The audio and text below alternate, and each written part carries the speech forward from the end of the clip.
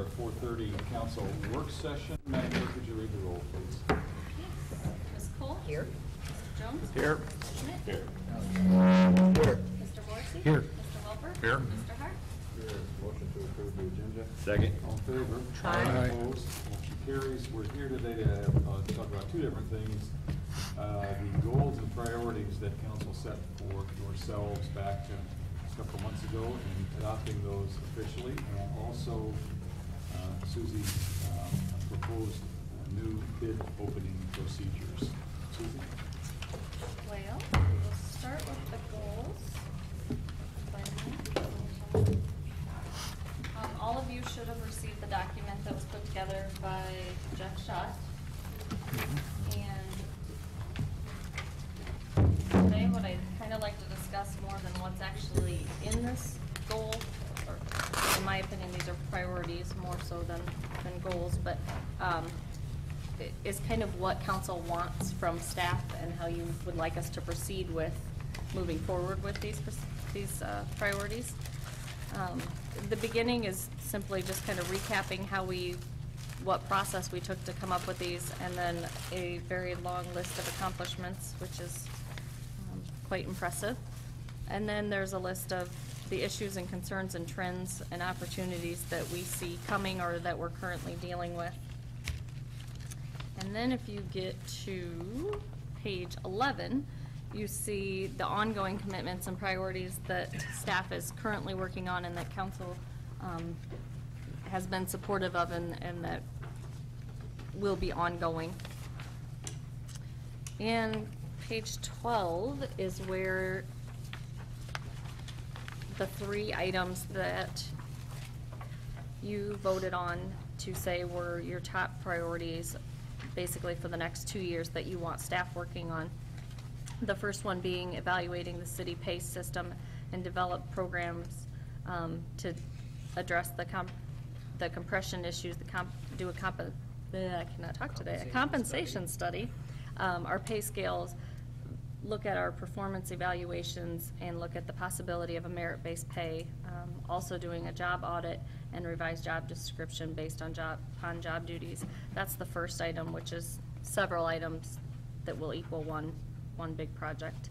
The second and third items were actually tied via your votes, which would be looking into the possibility of a transfer station and also developing communication strategies for the city as far as marketing and an image campaign.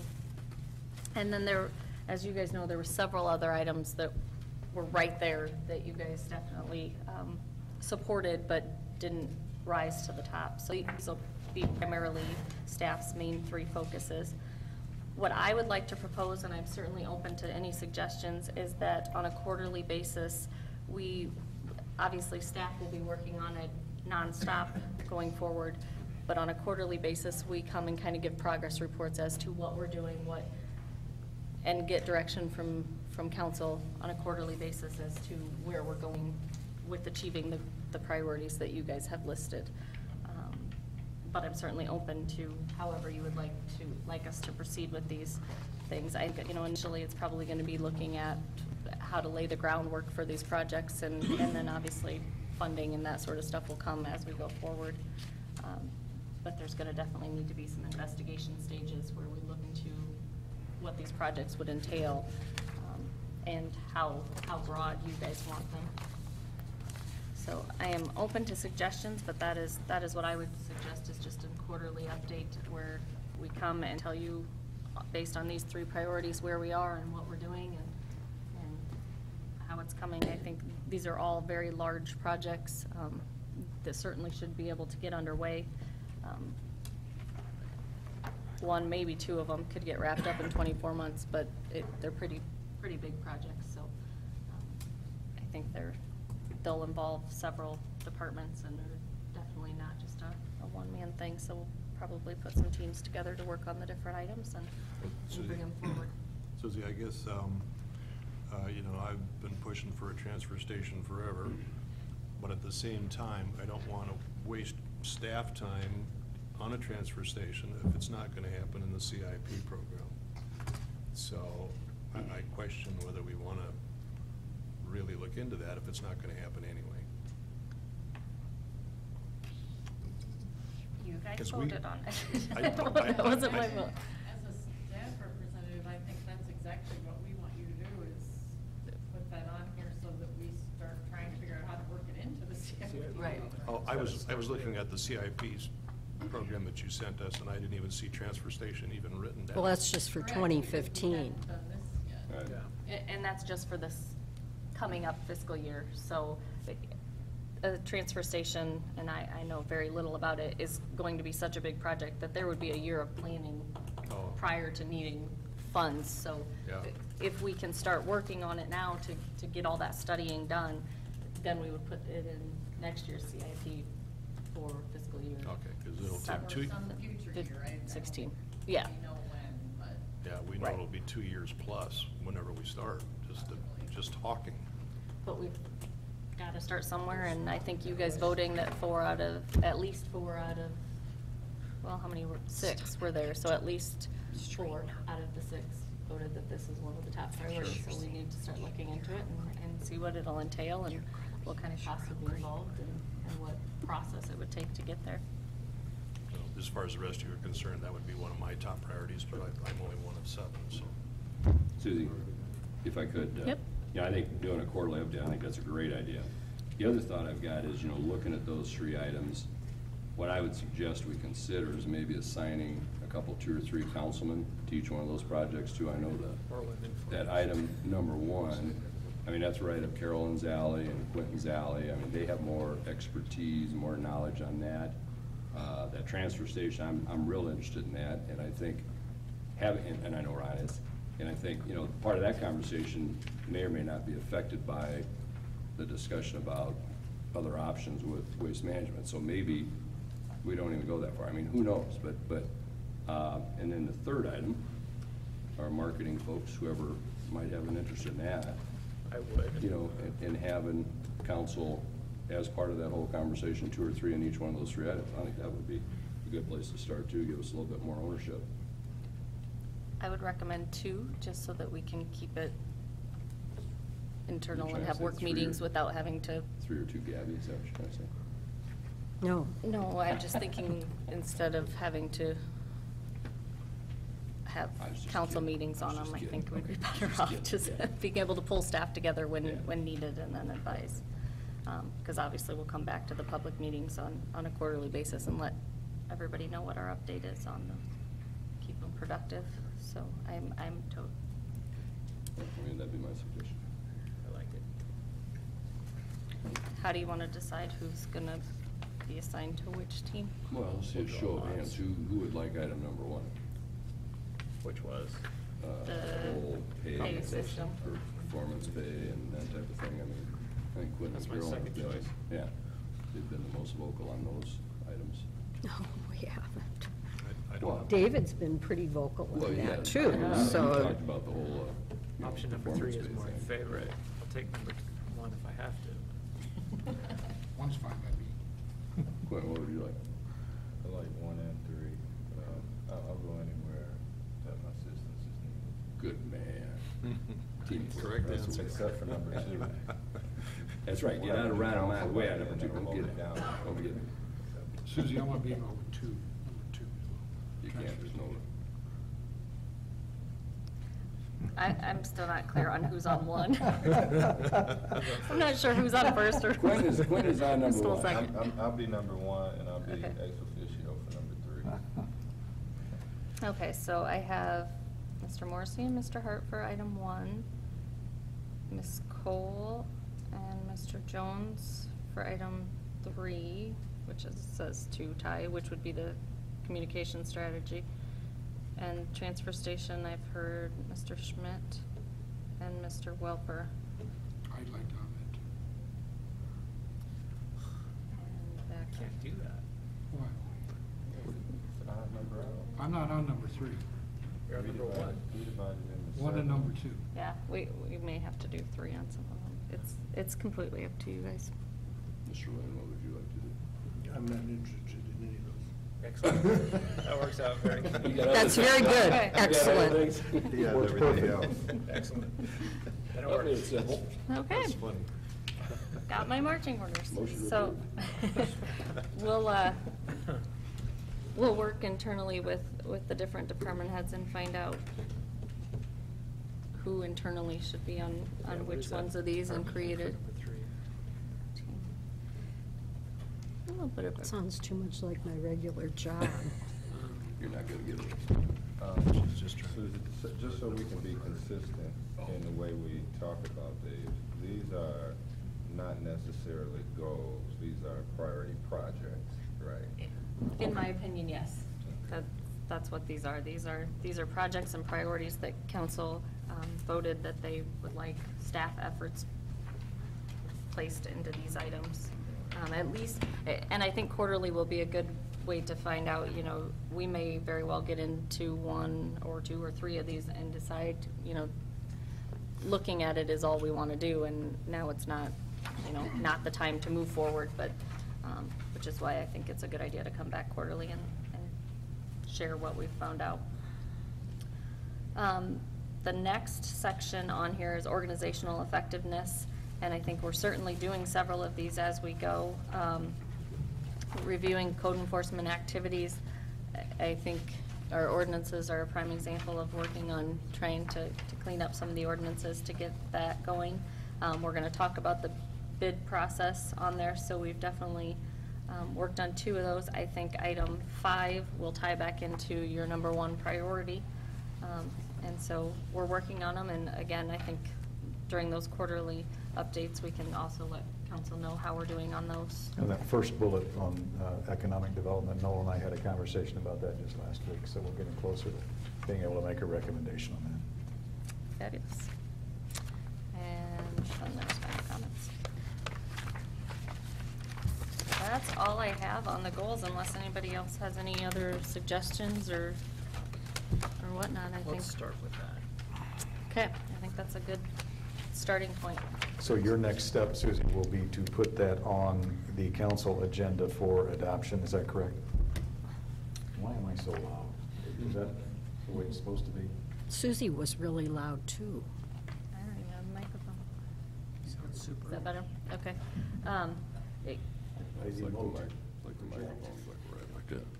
Yes, we can certainly do a motion on, I can put it on next week's council agenda to adopt the council priorities list. Okay, I mean, per Mr. Schott, that was the next step, was to actually adopt it Yes. officially so that they become a priority. Yep. Yep. So we'll just do a motion to do that Okay. next week. I didn't put it on this one in case we wanted to change anything of how it was worded or not, but I think we're sitting good there. The other item on the agenda, we'll move into that, is the council meeting bid openings. Based upon some of the feedback that I've had from the mayor and council and staff, in your goal-setting session, I looked into our bid process and looked into what other cities our size are doing. There was not a single city that I contacted and got information from that opens their bids actually at the meetings. Everyone that I contacted opens them prior to the meeting on a day earlier, and then actually does the bid tab at the public hearings, which seems like a much more efficient way to do things rather than struggling to open them and whether they're added up or not added up and that sort of thing. So what I am proposing is that we do a resolution setting the date of hearing just like we do now, and then at least 10 days, obviously there's some times where we don't have the bid opening 2 weeks out, it's 3 or 4, and if that happens, obviously this day will move, but at least 10 days out on every Thursday at 3 o'clock, we'll designate that as our bid opening time at City Hall. It'll be posted based on what council has set by resolution. It'll be a public meeting, anybody's welcome to attend. All that will be done at those meetings is that the bids are opened and recorded and then handed to the department head. And then the following Monday, we will hold the public hearing and do everything just like we do now, but rather than opening all the bids, we'll read the bid tab so that you'll get all the amounts. And then typically, the following week, the department head will submit a resolution to award the contract to whoever the vendor is that won the hearing or the bid opening. They can, and other cities do, if there was a need to, if it's a project that needs to move forward faster, we would be in compliance if at that public hearing, after we've read the bid tab, if they actually did a resolution to award the bid as well. I don't think that'll be our standard process, but in instances where things need to move quickly, something is broken, needs fixed, that sort of thing, we certainly can, which would shorten our time frame for turnaround on getting projects going.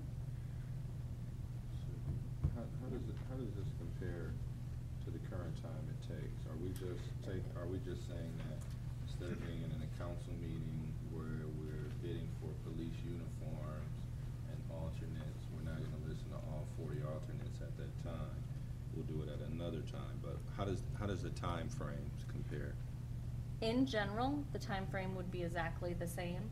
However, it does give us the option of trimming a week off of that turnaround. So, for instance, something like police uniforms, where maybe there is no reason to go out to that third week and, it's not a big construction project where there's a lot to review and that sort of stuff. After the public hearing and after the reading of the bid tab, the department head could submit to award the bid that night. So it could trim a week off of the process.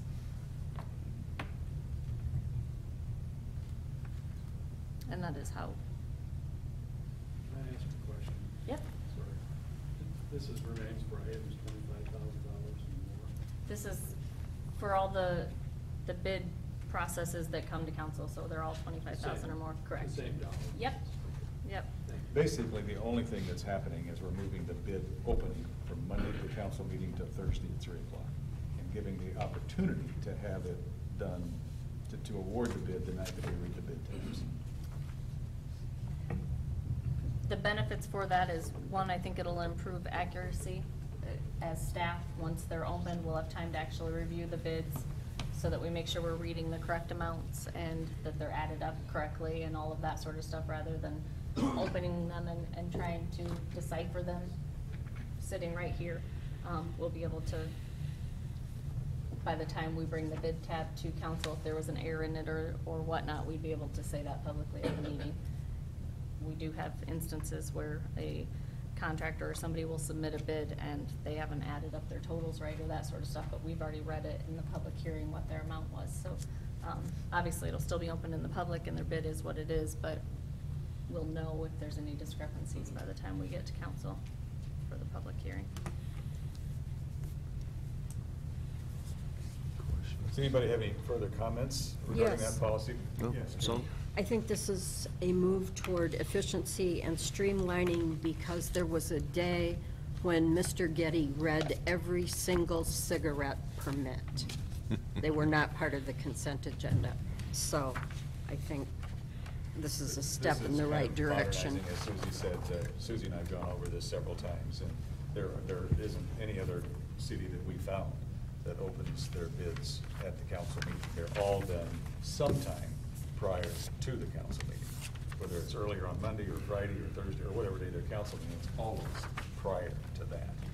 And it just seems like it makes a much more efficient process. So we will have this on for next Monday to approve this procedure. Susie, would this change at all if there comes a time when we actually do have those computers right in front of us? You'd be able to see the bid tab in front of you. I would still need to read it publicly into record, what all the bids were, so that the public gets it as well, but. Eric, I'll pretend I'm the mayor for a second. Eric Thorson, Senior. We just had a question. We didn't get much chance to look at this, but Susie and I have been talking about some things before. We certainly support this, but we were just kind of wondering why Thursday, why 3 o'clock? That seems like kind of an odd time. It's right in the middle of the afternoon. If you're busy and doing that sort of thing, or at least during the construction season, when a lot of people are out, they've got to come back. We were sort of thinking like maybe 1 o'clock or 4 o'clock or something. I didn't know if there was some particular reason for that particular day and time. It just. There was no struck us. particular reason for the day or the time, Eric, quite honestly. We first of all talked about Friday, and we thought about all of the hassles that go along with Friday, and a lot of times if people take days off and long weekends, they take Friday afternoons off, so we kind of ruled Friday out. And if we, 3 o'clock was strictly arbitrary, that we just thought it was during working hours, and maybe people would be more apt to come, because rarely do we get contractors to come to Monday night during off working hours. So we thought maybe if we had them during working hours, contractors would actually come. And I'm certainly open Yeah, to 4 I o'clock guess if we kinda wanted to. figured the Friday thing, but it was just Right. the time at 3 o'clock. We just thought, at least for us, because we Would get you really recommend busy and 4 we're out in then? the field, people. that Would maybe 4 be better, or 1 be better? 1 or 4, just something, so it's not right in the middle of the afternoon, kind of erupts whatever you're doing. Pick your- or wherever pick your you're at, poison. So, I don't really care. I guess 1 o'clock, I think 1 would be better, because that way you could have, maybe have the bids due at noon, and then you've got them organized by 1 or something. I don't know, of course, that's kind of your lunch hour too, so I'm trying to, I think we prefer the beginning of the afternoon, maybe, probably more the beginning. I'm certainly okay with 1 o'clock. Again, there was no really reason to put it at 3 o'clock. Does anybody have any heartburn with that at all? 1 is fine. We're gonna make it. Let's forward Let's before make it's it against it. We'll make it 1 o'clock. 1 o'clock, and they'll be due at noon, because we'll need a little bit of time to Very good. do the bid tabs, so. Further comments on, yes, No. Terry? Very first, just, how quickly we put this, we've got a project we're about ready to bring to council, and we need to get it into documents. We're gonna change this pretty quickly, so it's our next pump station project, so Amy was just asking me this morning, and I said, well, I think I'll have more information tonight, but Are you setting it next week? I think, My that was the my plan. thought to was bring it to anything that's council. set next week, we're not gonna worry about the Well, new. it needs to bring it to council next Monday night to set the date. Right, so anything it would that's be- through next week that's set, I wasn't gonna mess with, just because a lot of people have already been drafting those documents and stuff, so so we'll it'll give be in time to make the place change, so, After yeah. the 28th. Yep. Okay. Very good. Any further comments? There's a motion to adjourn? Second. All in favor? Aye. Opposed? We're adjourned. Thank you.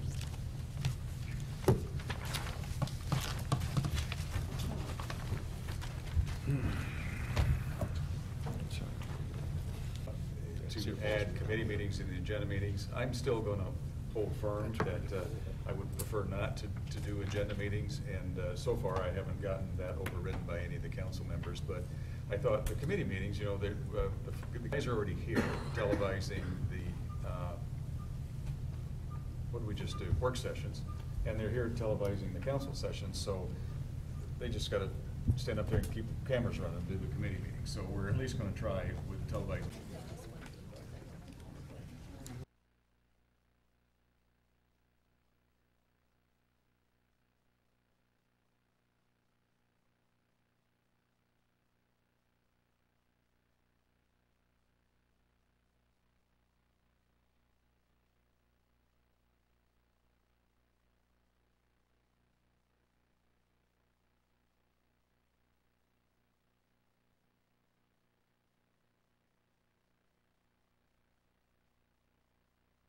Stand up there and keep cameras running and do the committee meetings. So we're at least going to try with televising.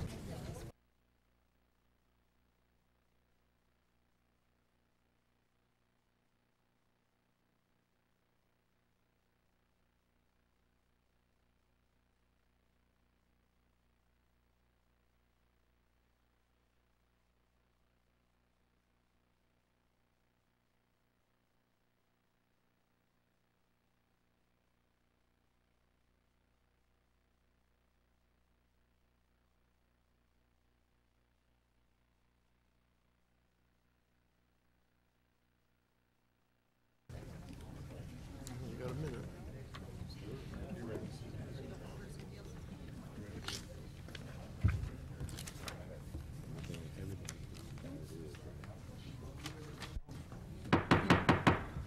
Good evening, ladies and gentlemen, and welcome to this April 21st regular meeting of the Waterloo City Council. We have a nice crowd here tonight, and welcome to those of you that might be watching us on our public access television channel.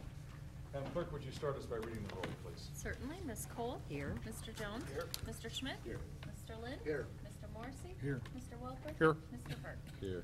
Thank you very much. If you would all join me, please, in standing for just a moment of silent reflection or gentleman with a hat on, if you please remove that. Thank you very much.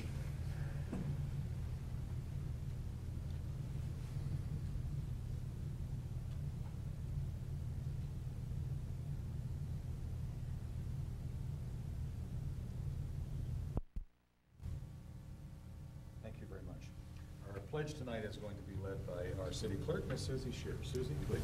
Please join me in reciting the pledge. I pledge allegiance to the flag of the United States of America and to the republic which it stands, one nation, under God, indivisible, with liberty and justice for all. Thank you all very much. You may be seated. Mr. Mayor, Mr. Hart. I'd like to make a motion to approve the agenda as proposed and also the minutes of April 14, 2014's regular session. Very good. Thank you, Councilman Hart. Council, do you have any comments or concerns regarding the agenda or the minutes? All in favor, please say aye. Aye. Opposed, same sign.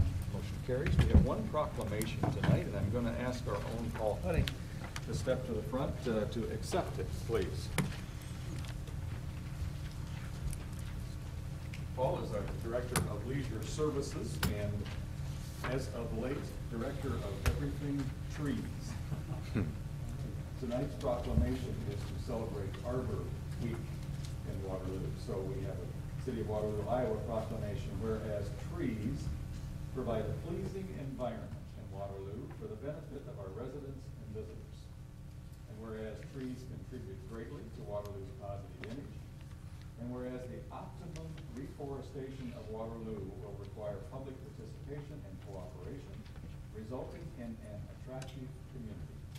And whereas the Iowa legislature has designated the last Friday in April as Arbor Day throughout Iowa. Now, therefore, I, Buck Clark, Mayor of the City of Waterloo, Iowa, do hereby proclaim the week of April 20th through the 26th, 2014 as Arbor Week in Waterloo, Iowa, and I encourage all citizens from Waterloo to celebrate this occasion and the beauty of our city by planting a tree, as long as it's not an ash tree. Right? Oh, correct. Thank you, sir. You're welcome. Thank you for this proclamation. I guess that's on. It's on. Okay. It is business on. As the mayor indicated, we're in the process of losing thousands of trees in this community, and it's a sad situation, but it also is, thank you, it also is an opportunity for us to rise up and plant trees to replace these as that happens. This Friday, as you mentioned, is Arbor Day. We'll have an Arbor Day celebration with the tree planting at Prairie Grove Park with Blessed Sacrament School. Green Scene will be donating a tree for the planting. And we have several other planting projects, complements of Mid-American Energy. We have Public Works landscaping and tree planting coming up this spring. We're going to replace 28 flowering crabapple trees on Home Park Boulevard, and we're going to plant a lot of trees along the new Sportsplex property. So again, thank you for this. I would like to mention this is our 30th consecutive year as being a Tree City USA. That's thanks to the council and the mayor for providing us with the budget that we need to have a comprehensive forestry program for Waterloo. So thank you. Thanks, Paul. Thanks for what you do. Okay.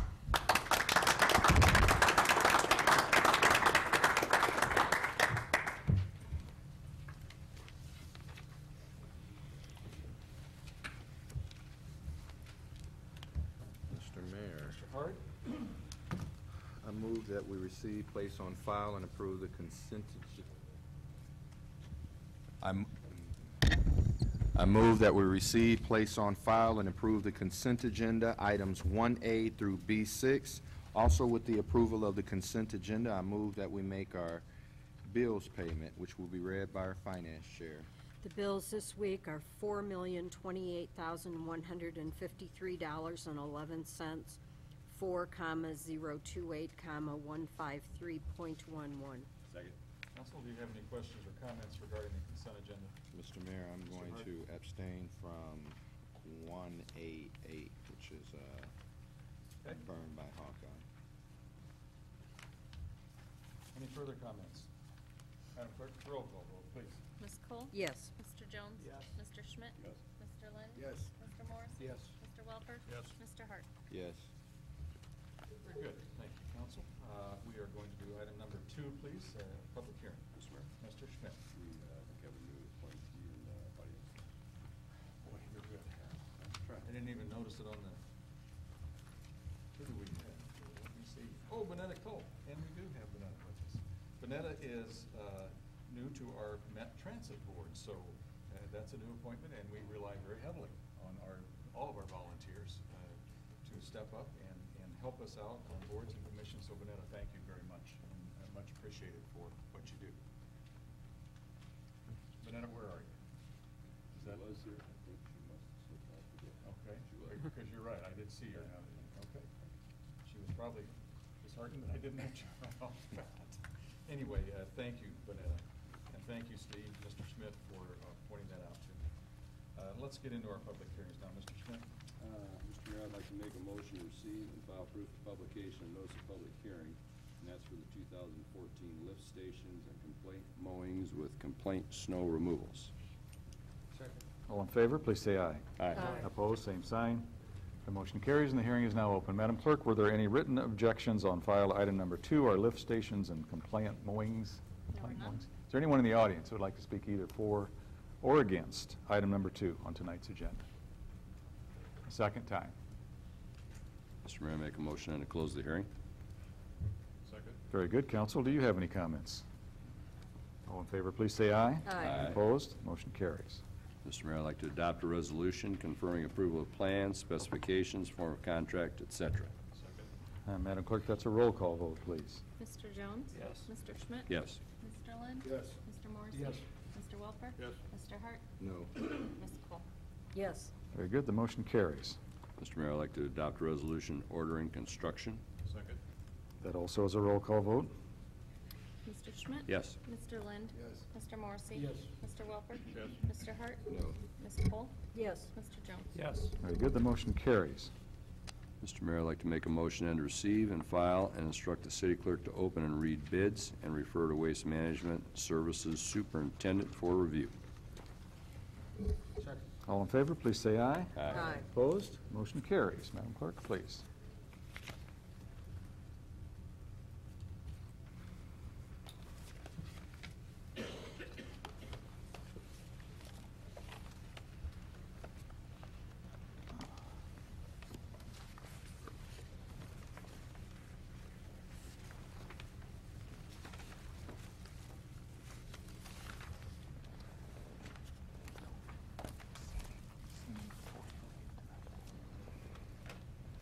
First bid is from B&B Lawn Care, Inc. of Waterloo, Iowa.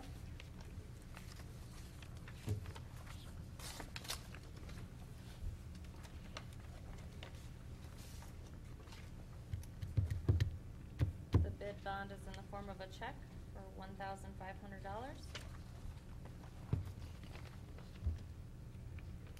Option A is for $700, 700.00. Option B is for $800, 800.00. Option C is for $48, 48.00. Option D is $200, 200.00. And option E is $75, 75.00.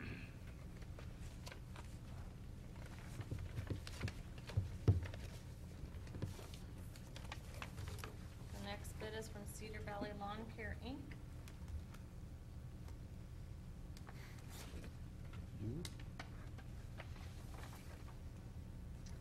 And option A is for $340, 340.00. I'm sorry, their bid bond is in the form of a check for $1,500. Option B is for $720, 720.00. Option C is for 85.00. Option D is for 120, 120.00. And option E is for 85.00.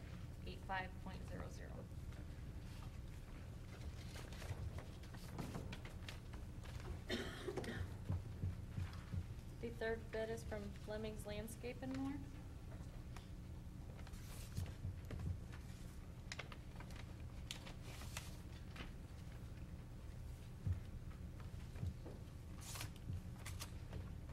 The bid security is in the form of a check for $1,500.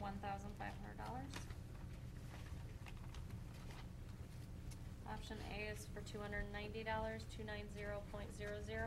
Option B is for $340, 340.00. Option C is for $34, 34.00. Option D is for $120, 120.00, and option E is for $48, 48.00.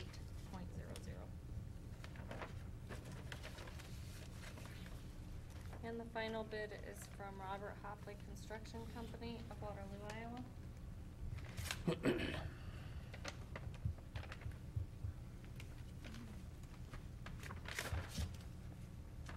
And the bid security is in the form of a check for $1,500.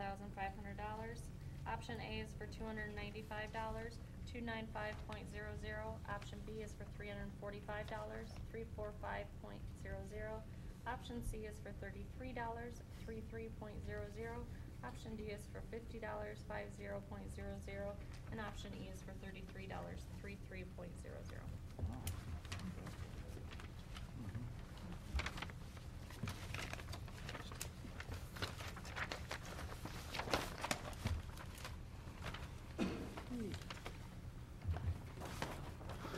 Thanks, Larry. Item number 3, please. Mr. Mr. Mayor, Welper? number 3 is a motion to receive and file proof of publication for the notice of public hearing for the request of Harris Cleaning of Waterloo, Iowa for a site plan amendment to the M2P Planned Industrial District to allow for the construction of an 80 by 125 foot, 10,000 square foot industrial building located east of 2366 Newell Street. Second. All in favor, please say aye. Aye. Opposed? Motion carries, and the hearing is now open. Madam Clerk, do we have any written objections on file?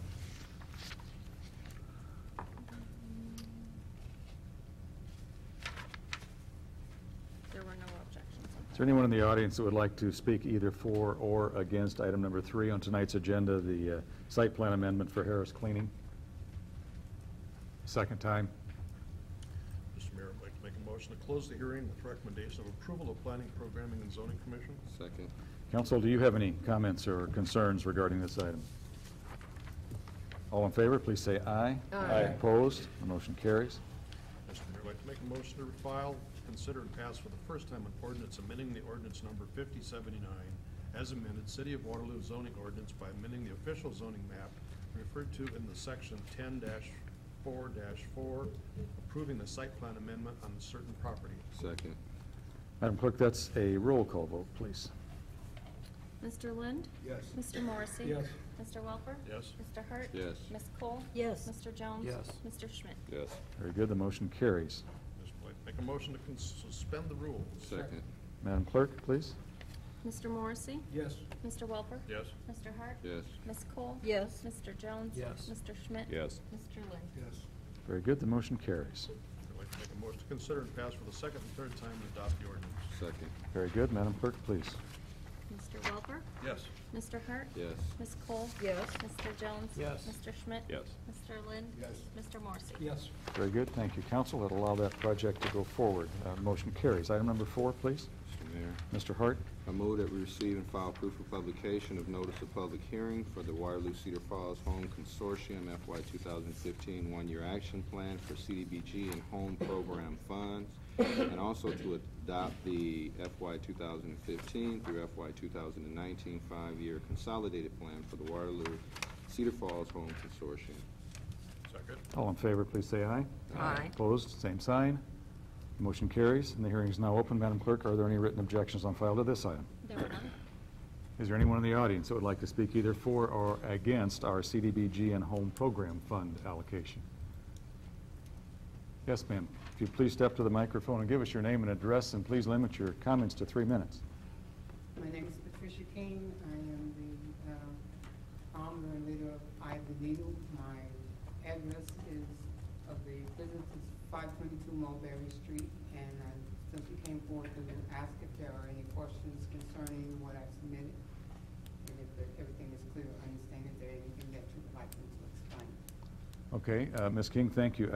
I would refer to Mr. Jones. I don't think so, or we'd have had something been notified. Council, do you have any questions of Mr. King, or Ms. King? She is one of the recipients, or one of the requests anyway, for some CDBG funding. I don't have a question, just a comment. Please keep up the good work. Yeah. The people that you serve absolutely need it. And work it out. My goal is to try and help the whole city, and we're working real hard at that. Thank you. Thank you, Ms. King. Further comments from council? Mr. Mr. Mayor, I move to close the hearing and receive and file oral comments. Second. All in favor, please say aye. Aye. Opposed? Same sign. Motion carries. Mr. Mayor, I move to adopt a resolution authorizing said plan and authorizing submission to the U.S. Department of Housing and Urban Development. Second. And that's a roll call vote, please, Madam Clerk. Mr. Hart? Yes. Ms. Cole? Yes. Mr. Jones? Yes. Mr. Schmidt? Yes. Mr. Lind? Yes. Mr. Morrissey? Yes. Mr. Welper? Yes. Very good, that motion carries. Item number 5, please. Mr. Mayor. Mr. Schmidt? Item number 5, I'd like to make a motion to receive and file proof of publication of notice of public hearing, and that's for the fiscal year 2014 sidewalk repair program, Zone 4 and trail repairs, contract number 863. Second. All in favor, please say aye. Aye. Opposed? The motion carries, and that hearing is now open. Madam Clerk, are there any written objections on file to item number 5? There were none. Is there anyone in the audience that would like to speak either for or against item number 5, the sidewalk repair program and trails repair contract? Second time. Mr. Mayor, I make a motion to close the hearing. Second. Council, do you have any questions or comments? No, sir. All in favor, please say aye. Aye. Opposed? Motion carries. Mr. Mayor, I'd like to adopt a resolution ordering construction. Second. Oops, I think that I skipped You one. skipped I think one I there, skipped sir. one, I'm sorry. I'd like to adopt a resolution confirming approval of plans, specifications, form of contract, et cetera. Second on that one, too. Very good, and that's a roll call vote. Ms. Cole? Yes. Just like the Mr. other one. Jones? Yes. Mr. Schmidt? Yes. Mr. Lind? Yes. Mr. Morrissey? Yes. Mr. Welper? Yes. Mr. Hart? Yes. That motion carries. I'd like to adopt a resolution ordering construction. Second. Madam Clerk? Mr. Jones? Yes. Mr. Schmidt? Yes. Mr. Lind? Yes. Mr. Morrissey? Yes. Mr. Welper? Yes. Mr. Hart? Yes. Ms. Cole? Yes. That motion carries. Mr. Mayor, I'd like to make a motion to receive and file and instruct the city clerk to open and read bids and refer to city engineer for review. Second. Very good. I need a roll call vote on that also, please, Madam Clerk. Nope. It's a motion. It's a motion. It's got roll call next to it. All in favor, please say aye. Aye. Opposed? Motion carries. I just do what I'm told, Madam Clerk. I don't know who told you. Ladies and gentlemen, we have 4 bids tonight on this. There's a base and some alternates and with different amounts by them. I'll let the city clerk read them and then they'll be on file. Okay, the first bid is from B&B Builders and Supply of Waterloo, Iowa.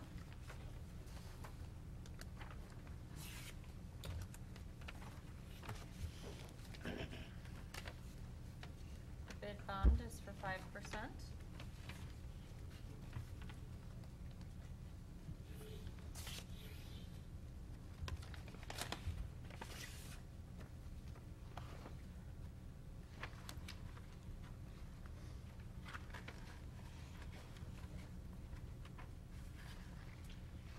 The base bid is for $210,995.30, 210,995.30.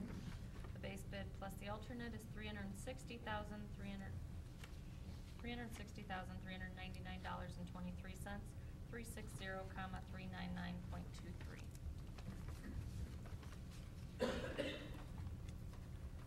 Next bid is from Boulder Contracting of Grundy Center, Iowa.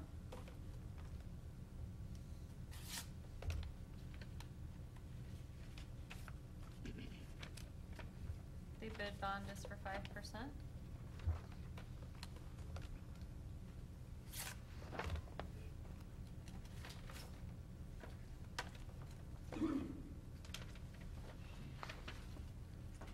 And the base bid is for $249,200.25, 249,200.25. And the base bid plus alternate is $436,372.73, 436,372.73. The next bid is from Mike Dolan Concrete and Masonry Company of Waterloo, Iowa.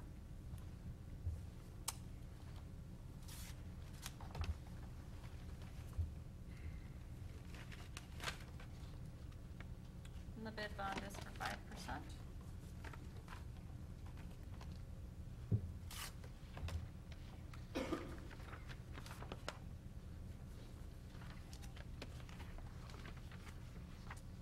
base bid is for $231,178.67, 231,178.67. The base bid plus alternate is $385,814.77, 385,814.77.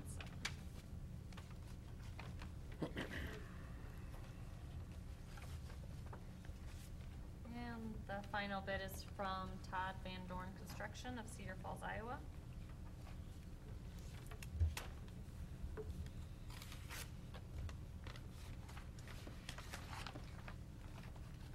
The bid bond is for 5%.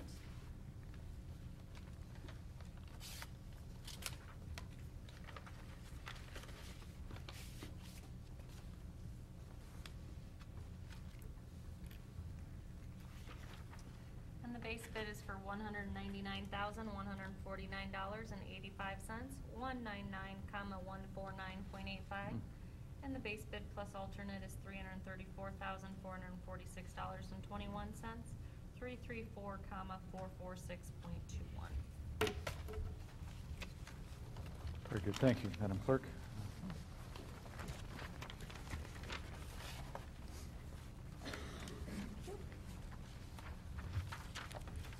Let's do the resolutions, please. If we could start with the first 3, 6, 7, and 8. Mr. Mayor? Please, Ms. Cole. I move we adopt a resolution approving memorandum of agreement with Waterloo Community School District in the amount of $186,000 to provide technology leadership network services and supplemental technology support services to the city, and authorize mayor and city clerk to execute said document. 7, also a resolution approving Cloverdale Park lease with Blackhawk County Board of Supervisors for the use of Cloverdale Park located at Longfellow Street and Midland Street for a term of 3 years in the amount of $3, and authorize mayor and city clerk to execute said document. And 8 is a resolution approving submission of Cedar Trails Partnership Grant Fund request for a snow compacting roller to assist and enhance cross-country ski grooming on city-owned golf courses in an amount not to exceed $2,000. Second. Very good, thank you. Ms. Cole, counsel, do you have any questions regarding 6, 7, or 8? Mr. Mayor, Mr. Jones? just a quick question on number 7. Yes, sir. So is this a county-owned park that we're leasing? Paul, please.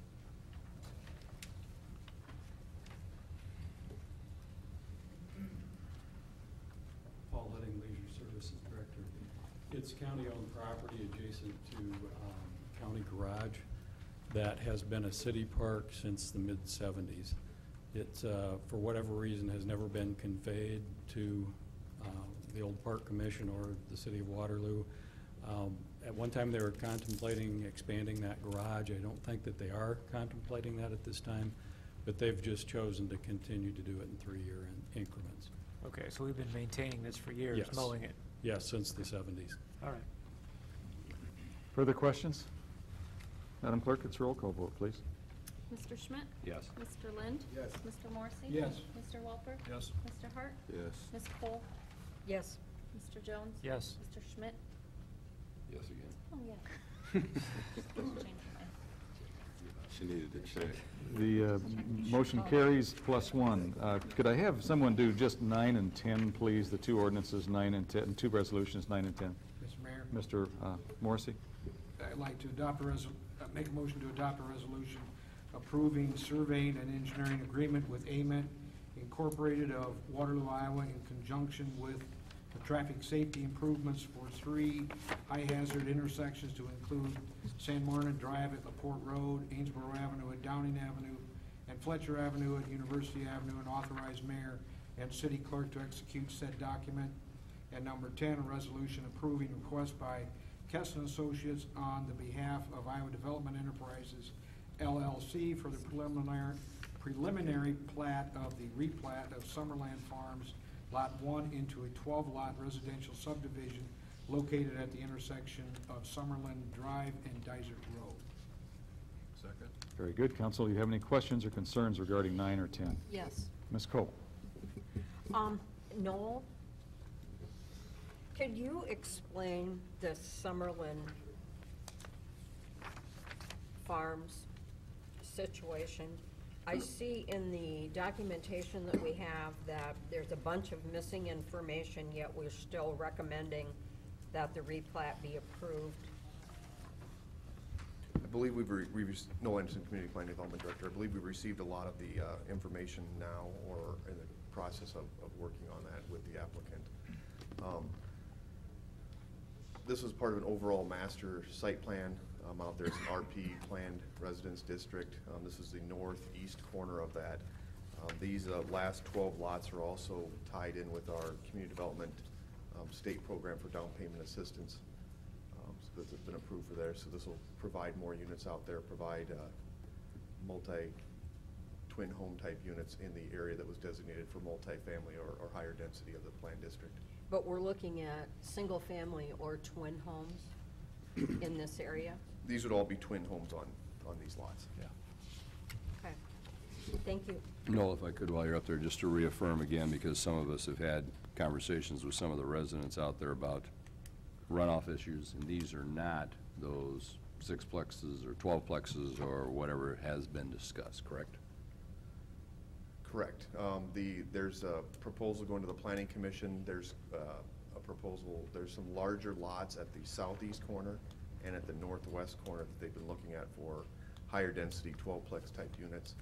At this point, I believe the proposal going to the Planning Commission is in the southeast corner as you're out there, so kind of at the south end of Dizer where it ends for some 12-plexes there. That's near the drainage way. These are at the entrance to Summerland at the northeast corner. These are a little bit confusing right now, Council, or at least it was to me, because there are actually, there are at least 2, possibly 3 different proposals for the Summerlin area. This one, I think, will actually be fairly, pretty amenable to the project. There will be 6 single-story twin homes, so they'll be in a row, so there'll be 6 side by eaches. It should be relatively attractive and a good fit for that. Some of the other, there's some more questions about, but these should be a pretty good fit. Are there further questions? 9 and 10, roll call vote, please, Madam Clerk. Mr. Lind? Yes. Mr. Morrissey? Yes. Mr. Walper? Yes. Mr. Hart? Yes. Ms. Cole? Yes. Mr. Jones? Yes. Mr. Schmidt? Yes. Very good. Thank you, Council. Now let's do the next 3, please, 11, 12, and 13. Mr. Mayor? Mr. Hart? In 11, I'd like to move to adopt a resolution setting the date of public hearing as May 5th, 2014 for approving lease agreements with Janet Kendall Post for a period of 10 years for a property located on Riverside Drive, just west of 903 Riverside Drive. And in number 12 for George Ryan and Loretta Ryan for a period of 10 years, just east of 727 Riverside Drive for 1 year, for $1 until December 31st. And also in 13 for Darlene Yagla, also for a period of 10 years, Riverside Drive just south of 509 Riverside Drive for $1, and for all of those until December 31st, 2024, and for all 3 instruct city clerk to publish notice. Second. Very good. Council, do you have any questions regarding those 3 items, 11, 12, or 13? Madam Clerk, those are roll call votes, please. Mr. Morrissey? Yes. Mr. Walper? Yes. Mr. Hart? Yes. Ms. Cole? Yes. Mr. Jones? Yes. Mr. Schmidt? Yes. Mr. Lind? Yes. Very good. The motion's carried. Let's do the last 3 resolutions, please, 14, 15, and 16. Mr. Mayor, Mr. Morrissey? I'd like to make a motion to adopt a resolution approving award of contract to Larson Construction Company Incorporated of Independence, Iowa in the amount of $3,570,000 and approving the contract bonds and certificate of insurance for the fiscal year 2014 Blowers Creek Stormwater Lift Station and Dry Run Creek improvements, contract number 842, and authorize mayor and city clerk to execute said document. Also, a resolution approving award of contract to Aspro Incorporated of Waterloo, Iowa in the amount of $8,209,211.04 and approving the contract bonds and certificate of insurance for the fiscal year 2014 street reconstruction program base bid and alternate A plus Division 2, contract number 859, and authorize mayor and city clerk to execute said document. And number 16, resolution approving the contract bonds and certificate of insurance with Iowa Erosion Control Incorporated of Victor, Iowa, in the amount of $1,094,138.38 in conjunction with the fiscal year 2014 West Airline Highway Rehabilitation base bid plus alternate 2, contract number 827, and authorize mayor and city clerk to execute said document. Second. Very good, thank you, Councilman Morrissey. Council, do you have any questions regarding 14, 15, or 16? Mr. Mayor, Mr. Jones? did we get more than one bid on 16? I don't recall. I don't either. Eric, do you remember? Eric Thorson here. I believe we did get several. I think it was 3. Thank you. Further questions? Madam Clerk, it's a roll call vote, please, on 14, 15, or 16. Mr. Welper? Yes. Mr. Hart? Yes on 14 and 16, no on 15. Ms. Cole? Yes. Mr. Jones? Yes on 14 and 16, no on 15. Mr. Schmidt? Yes. Mr. Lind? Yes. Mr. Morrissey? Yes. Very good, the motion's carry. We have some ordinances that we need to address again. Item 17, please. Mr. Mayor. Mr. Schmidt. Item number 17, I'd like to make a motion to receive, file, consider, and pass for the third time and adopt an ordinance amending the 2007 Code of Ordinances of the City of Waterloo, Iowa by adding a new Chapter 14, Housing Cooperative Conversion of Title IX Building Regulations, and that's an ordinance amending the 2007 Code of Ordinances of the City of Waterloo, Iowa by adding a new Chapter 14, Housing Cooperative Conversion of Title IX Building Regulations. Second. Very good. Council, do you have any comments regarding item 17? Madam Clerk, please. Mr. Hart? Yes. Ms. Cole? Yes. Mr. Jones? Yes. Mr. Schmidt? Yes. Mr. Lind? Yes. Mr. Morrissey? Yes. Mr. Welper? Yes. Good, the motion carries. Item 18, please. Mr. Mayor, Mr. Morrissey. I'd like to make a motion to receive, file, consider, and pass for the second time an ordinance amending the City of Waterloo zoning ordinance number 5079 by adding additional restriction for payday loan, delayed deposit service businesses. And do I read the whole thing again? or- Okay. Second. That's good. Motion and a second. Council, do you have any questions, comments? Mr. Schmidt? Mr. Mayor, again, I would like to revisit this item and just ask, once again, what exactly it is that we think we're accomplishing with this, and who exactly it is we think we're helping, and I'd like to have that conversation. Who would you like to have it with? Well, whoever'd like to answer it, you or anybody else. Mr. Mayor? Mr. Morrissey? Councilman Schmidt, as I said before, this whole ordinance and the concept of it gets back to what I believe is a basic premise of why city government exists, and that is for the good of the people. And this ordinance says, in effect, that neighborhoods do have a right to say that payday lenders cannot set up within their neighborhoods. It also has defined protected uses, it's expanded that so that around those protected uses, there is that 600-foot setback so that they cannot set up around those areas as well.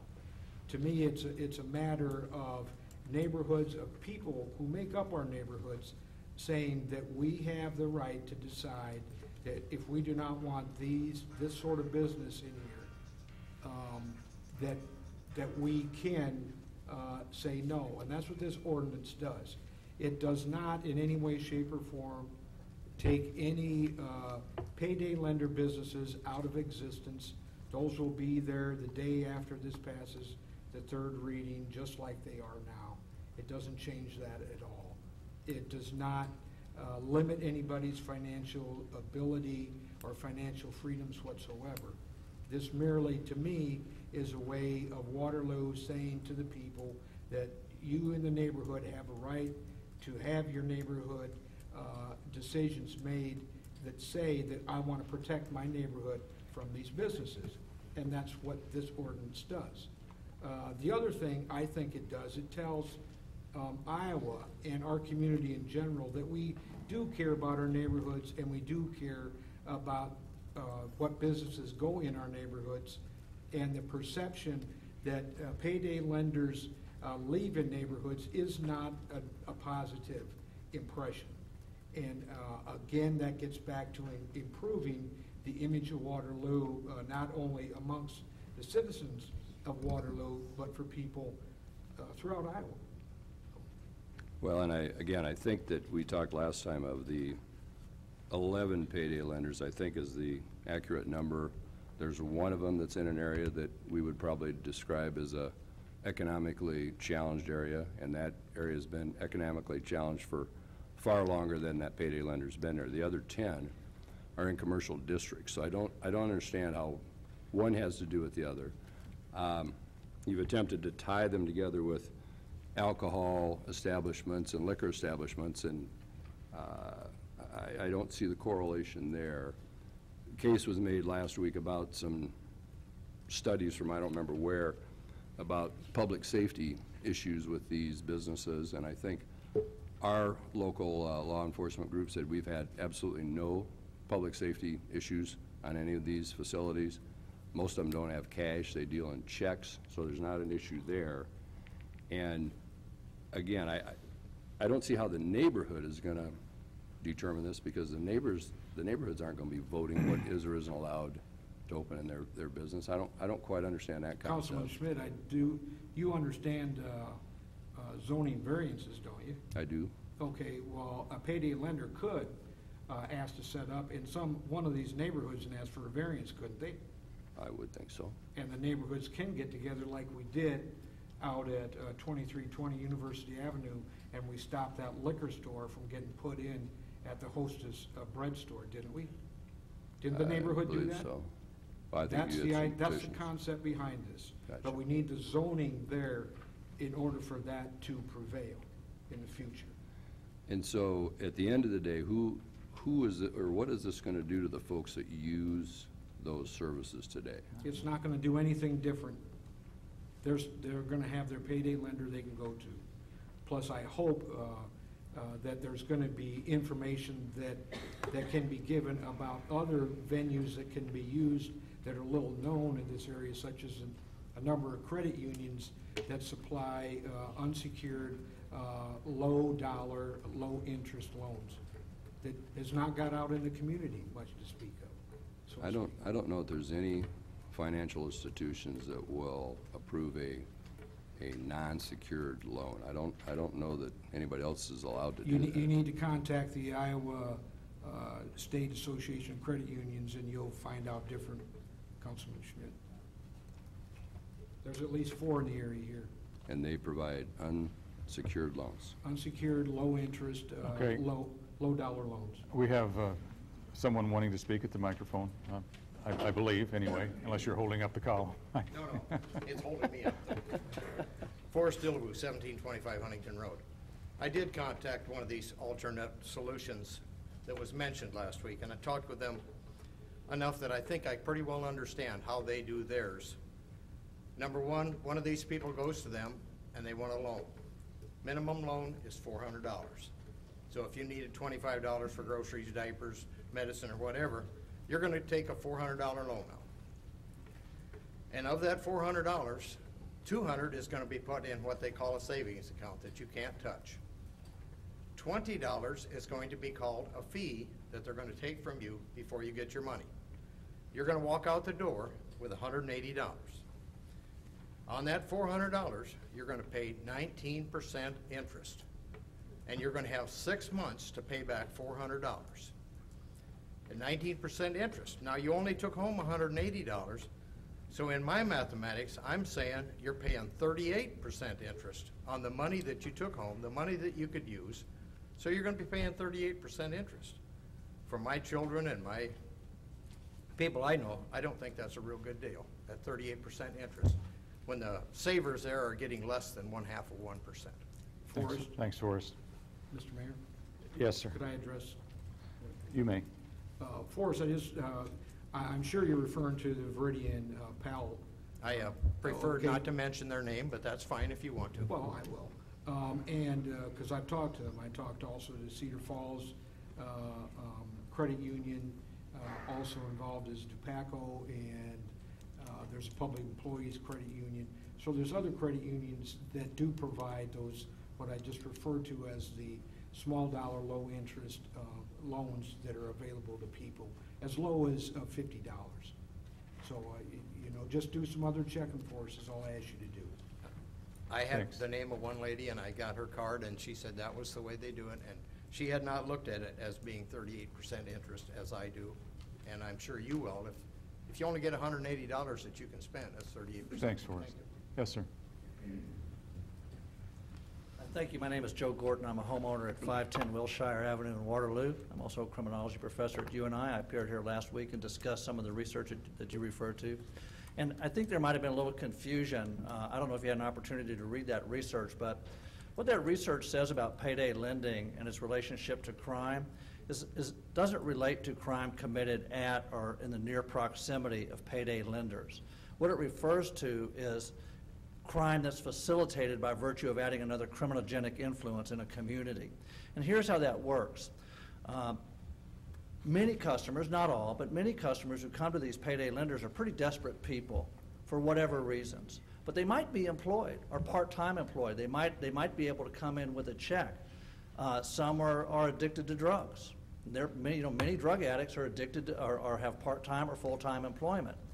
But they're desperate for money that they can't get anywhere else. So they go to one of these payday lenders, they get their loan, and then over time they end up paying exorbitant interest rates that increase their desperation, increase the potential for them to be impulsive, dangerous, engage in further criminal activities. I think ratchets up the risk to our law enforcement personnel, and just basically, again, adds to the criminogenic influences in our community. And this isn't me saying this. This isn't an opinion. It really is in vogue nowadays for people to think of science as just another opinion that people have. But the research analysis that I gave you last week is really top-notch, really good scientific research. And it demonstrates quite clearly that these payday lending, and in commercial districts, by the way, that these payday lending outfits, even after we control for other community variables, contribute to crime rates in our communities. So I'm going to say again what I said last week, that it's one thing to be tough on crime, and sometimes that's really a good thing to do. I'm not opposed to being tough on crime in some instances.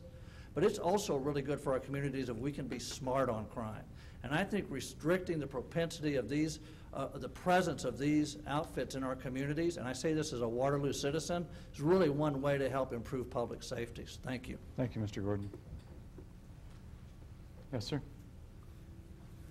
Good evening, Josh Wilson, 2831 Saratoga Drive. I have a couple issues. First of all, I'd just like to point out to the council, I'm a UNI graduate. Whereas I respect the professor's research, for every research study, I'm sure you all know, there's another research study that's going to prove it to be inaccurate. So I would question who was involved in the research study, what city it was looking at, and all that. I don't buy into one study. But the real issue I have here, Councilman Morrissey said that this isn't interfering with anyone's financial freedom. I would argue it's interfering with the financial freedom of anyone who wants to open a payday lending facility in the city of Waterloo. If we're going to start here with restricting businesses that are regulated by the state, they're not violating any laws. If we're going to start trying to be big brother and big sister to businesses in town, I mean, why don't we go further? LaPorte Road has a Wendy's, a McDonald's, a Taco Bell, a Taco John's, only one Subway, no fitness centers in there. I don't know if you're aware, but since 1970, the American obesity rate has tripled. We've got, let's see, 1 in 5 children between the ages of 6 and 17 are now considered overweight. Are we going to start regulating where people can eat? I understand that some people may take advantage of these institutions and they may get in over their head, but I don't think it's the city council or any government body's responsibility to step in and babysit these people. I feel sorry for them, but they have to make decisions just like I do. And I think you're wrong when you say you're not stepping on anyone's financial freedom, because I think we need to see this city grow, and businesses that come in, we shouldn't be regulating them. So if you're going to look at payday lenders, look at the other businesses in town that have scientific studies that prove that they're hurting the community as well. So thank you. Thank you, Mr. Wilson.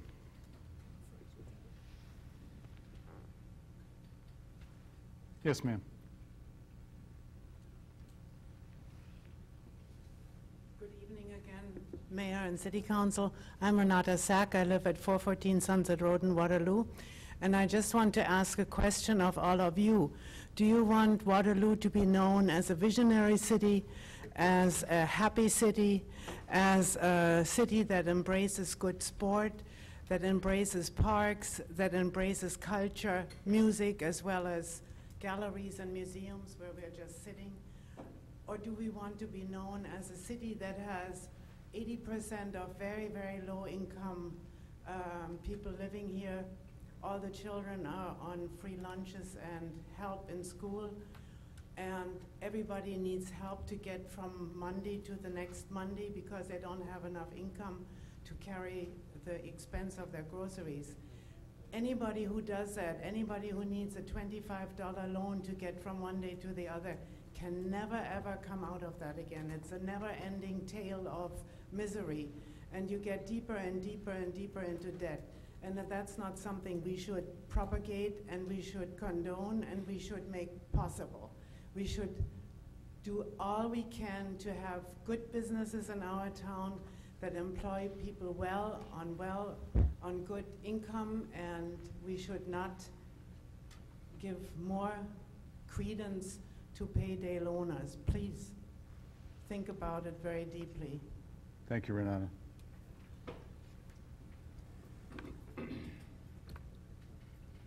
Hey, my name's James Hart. I didn't come here today to talk about this issue, but as long as it's brought up, I do have a few things to say. I agree with the lady that was just up here. These people, they are desperate. I agree with the professor too. People that get these loans, they're desperate. They don't have any other way to get the money. For whatever reasons, they can't go to a bank or credit union usually and get a loan because they don't have collateral or a cosigner. So what they do is they go to these payday loans, which charge an absorbent amount of interest, and then they go back every time because, as the lady just pointed out, they don't have enough money to pay their bills anyways, and they either don't have a job or they don't have a good enough job to pay what their monthly expenses are. So what it creates is a vicious cycle. You're enabling these businesses to rip off the poor, and I agree with the, excuse me, I forgot your name? Yeah. Joe Gordon. Joe Gordon, I agree with his research, and I agree with the lady that was just up here. I've seen it. I've known people that worked at these payday loans.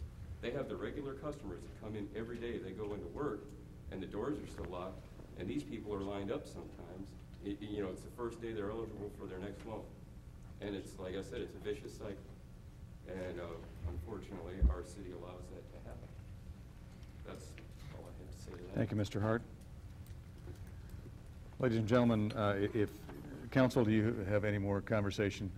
I mean, there's obviously a reason we have 7 people, and the reason we have a democratic process is that we agree to disagree on some items. So let's take a roll call vote, Madam Clerk, please. Ms. Cole?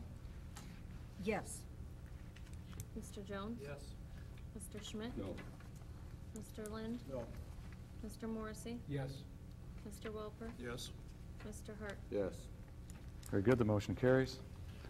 And we will not even ask for a suspension of the rules. We'll address this for a third reading next week. Item number 19, please. Mr. Mayor, Ms. Cole. I move we receive, file, consider, and pass for the second time an ordinance amending the 2007 Code of Ordinances of the City of Waterloo by adding a new section 302-8-1, parens 3B5, 6, front yard parking citation to the International Property Maintenance Code, Article B. Good to go. Second. Very good. There's a motion and second on item number 19. Council, do we have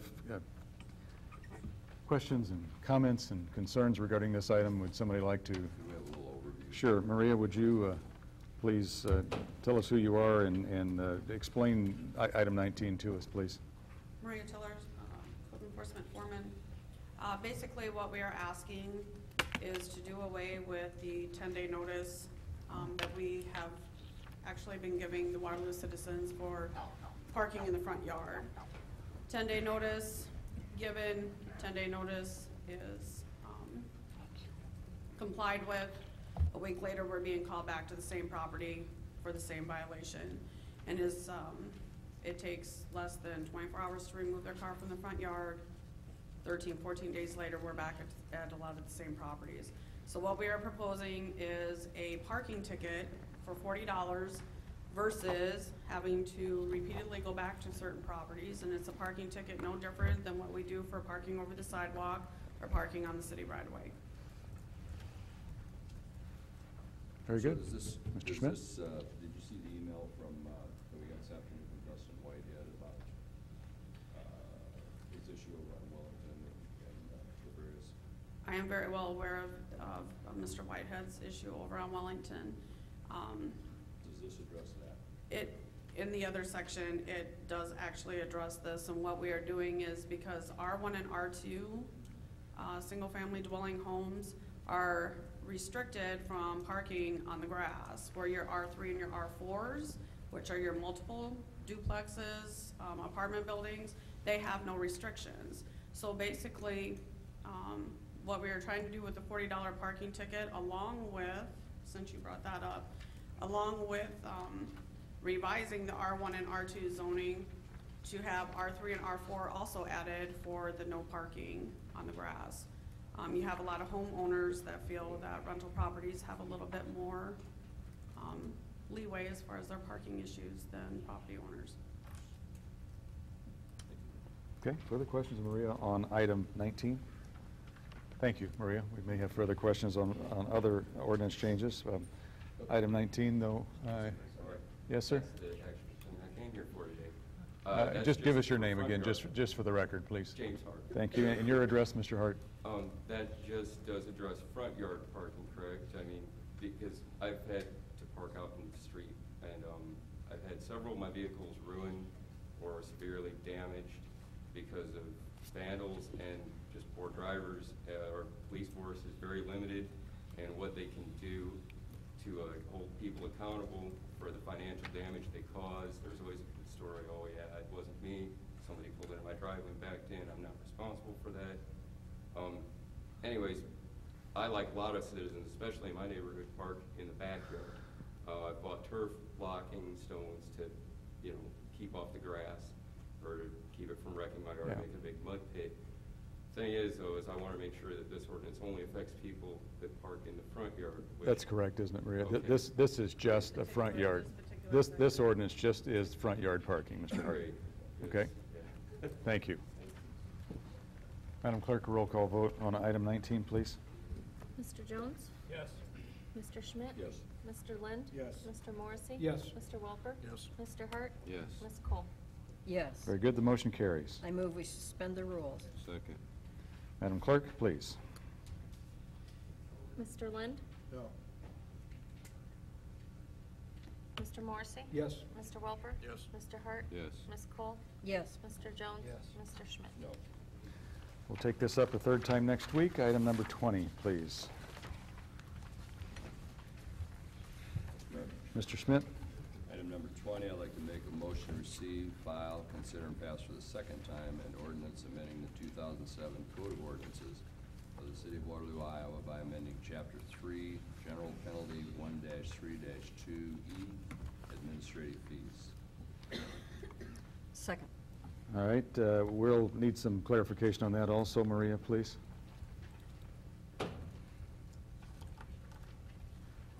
Maria Tiller, Code Enforcement Foreman. Basically, what we are asking for the administrative fees is to clarify it a little bit. We had in the current ordinance that it said any code violation was subject to an administrative fee. However, you have things like waste containers, the weeds, and the snow removal that have their own separate administrative fees. So with the word any, we were asking to take the word any out and strictly put for the $100 to the $300 administrative fees to the 10-day notices and leave the waste cans, the snow removal, and the weeds totally separate. This is actually a benefit, isn't it, to the citizens, Maria? Yes. I mean, this This could is a yes, save this is a them benefit, some money. And it eliminates any type of double Double admin billing, fees. double Yeah, charge. double billing, it Okay. takes it out of that. Okay. Very good. Council, do you have any questions regarding item 20? Mr. Mayor. Mr. Lynn? What's the administrative fee on like a waste can? The waste can, after the first notification, the first administrative fee is 100, the second one is 200, and it goes not to exceed 500. And then on this one, it's talking about the 100 and 300 administrative. fees Right. for the So 10 basically, for the 10-day notice. the difference? It says 100 and 300 administrative fees are for 10-day notices. Because your waste can is not a 10-day notice. Your waste can is a 7-day notice. That's what I mean. What's the 10-day notice? The first 10-day time notice would be like junk, garbage, vehicles parking in the front yard, vehicles parking in the backyard. Any, maybe zoning ordinance that we do, we give a standard 10-day notice. And that costs $100. Not the first time. If we go back for any type of violation after the first notice is given, then a $100 admin fee is added. Okay. And then for third and subsequents, it's a 300. Oh, I got you. All right. Thank you. Very good. Further questions? Madam Clerk? Mr. Morrissey? Yes. Mr. Welper? Yes. Mr. Hart? Yeah. Ms. Cole? Yes. Mr. Jones? Yes. Mr. Schmidt? Yes. Mr. Lind? Yes. Very good. The motion carries. Mr. Mayor, I make a motion suspending the rules. Second. Madam Clerk?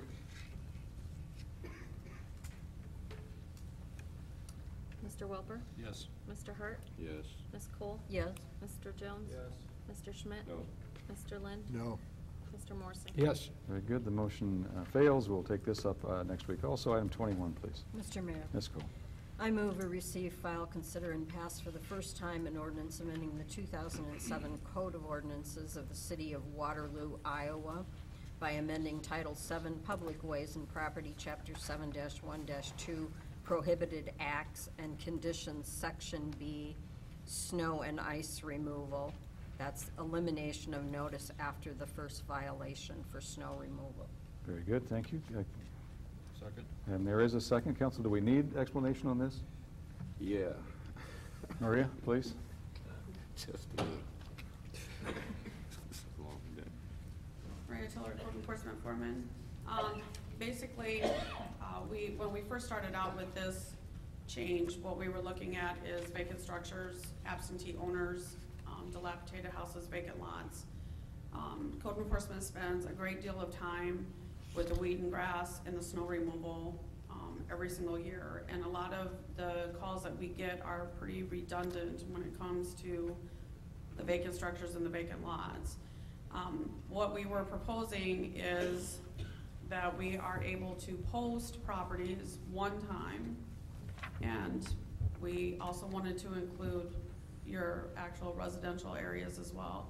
Post properties one time, given for snow and grass removals throughout the year, and for any subsequent time that we would have to go back, that we are just able to see clearly that it is a violation, follow the process that we do without having to tag that property again and go back for another reinspection.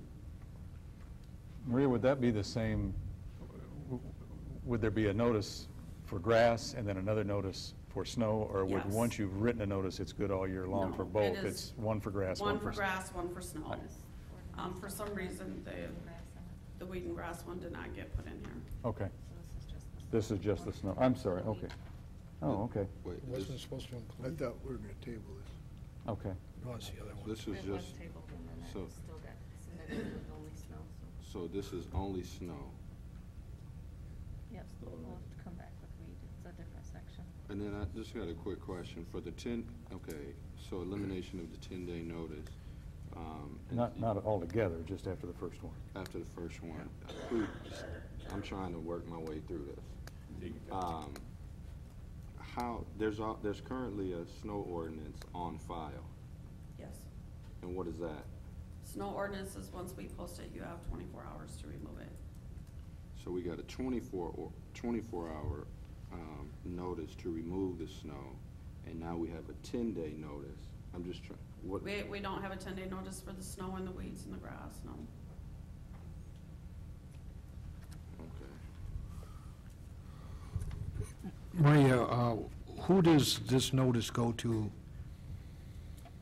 The Who notice get- actually gets posted to the property. No notification is sent out like we normally do on a 10-day notice. We normally would send out a copy to a landlord or to a property owner that does not reside at that property. But with the weed and the snow, all we've ever done is post the property anyway for a 24-hour removal on that particular item. Well, I'm just wondering, what about those situations where the landlord has a lease agreement with the tenant that says that they are responsible for grass and or snow or ice removal? What happens in those situations where the tenant is responsible for it and then the tenant moves? That is technically between the landlord and the tenant. If the tenant hasn't notified the landlord or vice versa, couldn't that be a potential problem? No. No. And I think we want to make clear, everybody's saying weeds, grass, and snow. And this is just snow and ice. Snow and We are ice. not talking about long grass or weeds or summertime. We're talking about snow and ice removal. That's it. Yes. Okay? And there is no 10-day notice on snow and ice. If we No. get a complaint or if you see a violation, you post the property, they have 24 hours to remove it. Yes. And if they don't, they get a ticket. If they don't, then we send. Then We send in the contractors to remove the snow And then they ice. have to pay for it. Yes. And what you're asking for is that subsequent violations, you don't have to post it for the 24 hours.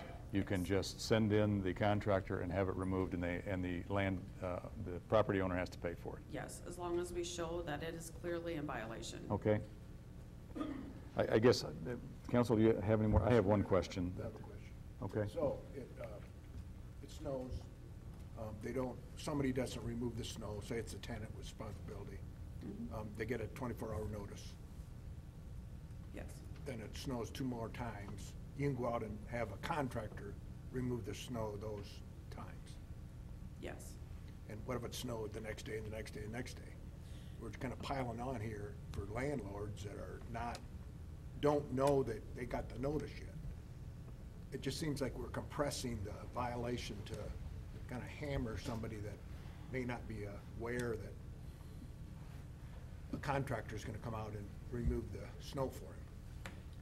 The way that we have done the snow and ice removal is the same way that we are going to continue to do it now, which is just the posting of the property. We have never given a 10-day standard notice. We have never sent notice out to landlords or to other property owners. We have always posted the property. Snow and ice also becomes a safety issue when it comes to bus stops. We had quite a few intersections this year where we had, even on West 9th and I think it's West 9th and Grant Street, we had a child slip out onto 9th Street.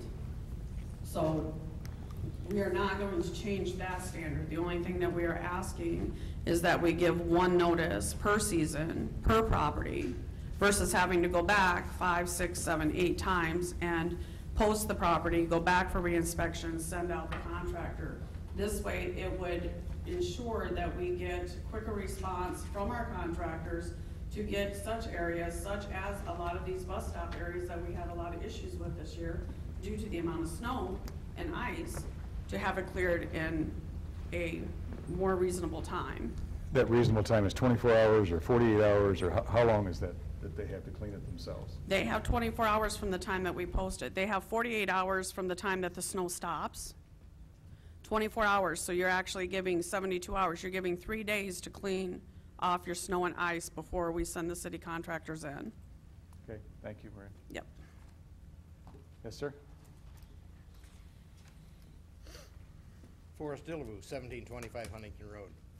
As a owner of properties that I don't live on, I think this is rough, really rough, like Councilman Lynn stated, because I should have an opportunity to clean up the mess if it's there, or force my tenants to do that such. And without giving me any notice, even the first time, you are subjecting me to maybe hundreds, thousands, I don't know how much money, and I wouldn't even know it. I don't drive by every one of my properties every day, and even if they did post it, that doesn't mean they're not going to tear it off and throw it in the garbage. You know, I should have a right to defend myself or take care of my properties. In the near future, you folks are going to know who lives in all of our properties. You're requiring that for the building inspection department. So you could branch off of that and say, okay, Forrest owns that property. We will call Forrest. You don't have to send me a registered letter. You don't have to hand deliver it to the door. Just contact me and say, hey, Forrest, the snow needs shoveled.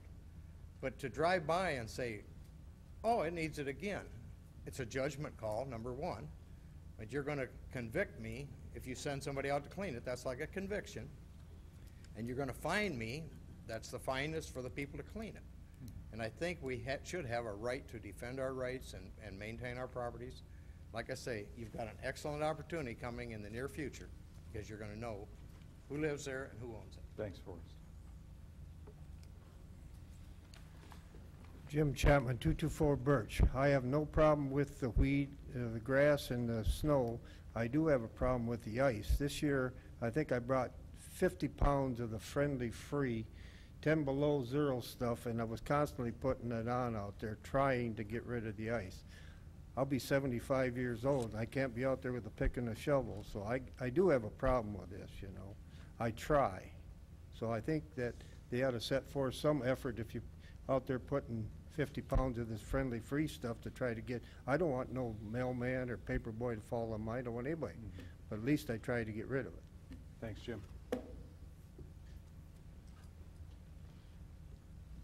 Patricia King, I'm not a property owner. I am a tenant, and I'm a disabled tenant. And I try to get the snow up all the time. Sometimes, even after I finish the driveway and I see the trucks driving around, it's like they wait until I get through. The snow plow comes along, piles it right back up, piles it on the corner, and in order to get around, I have to go to the bus. I have to dig out in order to get to the bus. So sometimes it's not always the landlord's or the tenant's fault that the snow is piled where it's piled. So that's something else maybe need to be looked at. Thank you, Patricia. I thought they just did that to me.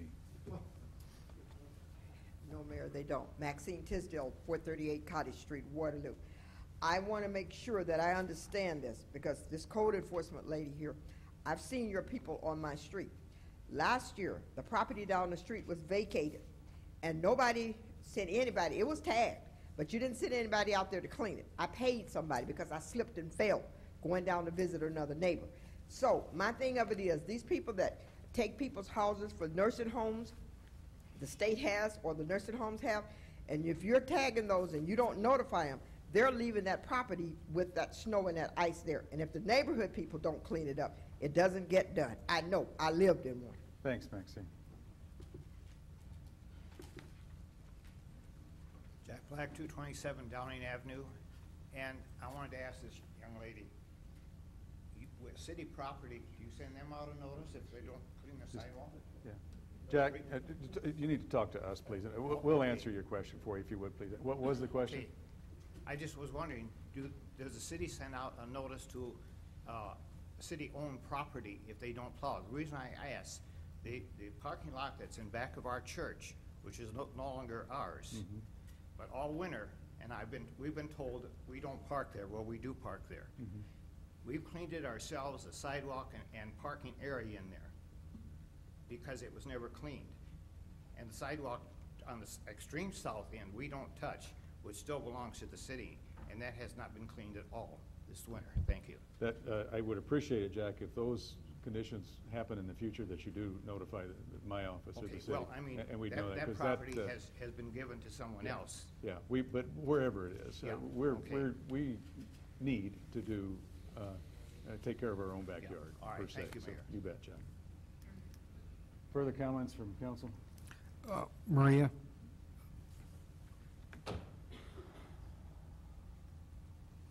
How are we going to know that that the person responsible for cleaning that is made aware of that? How are we going to know that? And how are they going to know that? That something didn't get done?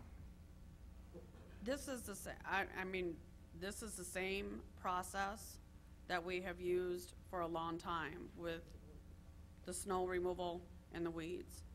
The snow removal, we have always posted the property, and we do not require, there's nothing that states that it has to be all the way down to the cement. There's nothing that all it says is for people like Mr. Chapman, who get out there, and yes, we had a huge problem with ice this year, but for those people that got out there and they laid sand and they did salt, basically what that ordinance actually states is that they have to make a reasonable effort to remove that. It's not saying that they have to get out there with an ice pick and try to pick that ice all the way down to the cement. But we have not changed, we're not changing the way that we posted it, how we post the property. We've been doing, that has been done ever since I've been with the city 5 years. I still have a problem with it, Maria. I just have a problem with it in rental properties, that the landlord may not be responsible for it all and never is notified, especially with a tenant who decides to move. And then nobody's cleaning it up, and you got an absent landlord. So how does that address that situation? Thank you. Jim Wall, city attorney. Maybe I can help answer the question. Nobody can be 100% fair with this. The ordinance has always been an attempt to balance the interests of the public and the neighbors with those of the landlord and the owner of the property and the tenant.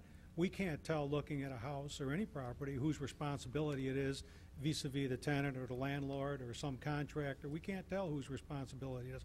But the neighbors and the people who use that street and sidewalk have a right to expect it's going to be cleaned. And so we put notices on the property, just like we always have, and wait 24 hours. Now, this is already 48 hours after the snow has stopped. And if that hasn't been cleaned, the balance here, the balance that city councils up till now have always accepted, is that the public and the neighbors have a right to have that cleaned. If the property owner and their tenant have to fight it out over who pays the ticket, let them. But meantime, we've got to clean the sidewalk. So that's what the balance is here. Thank you. Can we take a vote, please? Mr. Mayor? Yes, sir? Can I make a motion to table and refer to committee? There's a motion to table. Is there a second? Second. There's a motion and a second to table and refer it to a committee. We'll take a roll call vote on that motion. Mr. Hart? No. Ms. Cole? No. Mr. Jones? No. Mr. Schmidt? Yes. Mr. Lind? Yes. Mr. Morrissey? No. Mr. Welper? No. Very good. The motion to table fails. We'll take a motion, please, on the motion and second that's on the floor. Madam Clerk, please, it's a roll call vote. Ms. Cole? Yes. Mr. Jones? Yes. Mr. Schmidt? Yes. Mr. Lind? No. Mr. Morrissey? Yes. Mr. Welper? Yes. Mr. Hart? No. Very good. That motion passes. There is a second motion to suspend the rules if somebody'd like to make it. I move we suspend the rules. Second. Madam Clerk? Mr. Jones? No. Mr. Schmidt? No. Mr. Lind? No. Mr. Morrissey? Yes. Mr. Welper? Yes. Mr. Hart? I had a question. It said motion to pass, file, consider, and pass for the first time an ordinance amending. Then it says motion to suspend the rules, and then it's motion to consider and pass for the third time. Is there supposed to be a number two? It hasn't been my meeting today, but. That last Okay. line should say motion to pass for the second and third time and adopt the ordinance, Okay. Councilman Hart, and the word second has been left out of there inadvertently, I'm sure. Well, my motion to suspend the rules is no. Very good. The motion to suspend the rule, did we go around? Fails. Okay, so we're on to item number 22, please. Mr. Mayor. Mr. Hart? Move to instruct Superintendent of Traffic Operations to prepare plans, specifications, form of contract, et cetera, for the purchase of video detection cameras for I-380 ramps at San Martin Drive and I-380 at Mitchell Avenue. Second. Very good. Council, do you have questions or comments regarding item number 22? Mr. Schmidt, Sandy, would you tell us what item number 22 is, please?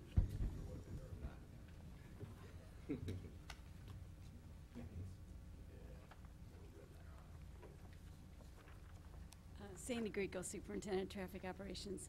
These are video detection cameras.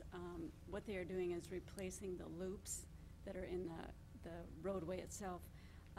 The DOT is destroying our loops with their reconstruction program, and so they are in turn purchasing the cameras for us, and we're installing them. Right. They're not monitoring cameras or anything. Further questions? All in favor, please say aye. Aye. Opposed? Motion carries. Mr. Mayor, I move to receive and file plans, specifications, form of contract, et cetera. Second. All in favor, please say aye. Aye. Opposed? Motion carries. Mr. Mayor, I move to adopt a resolution preliminarily approving plans, specifications, form of contract, et cetera. Second. And that is a roll call vote, please, Madam Clerk.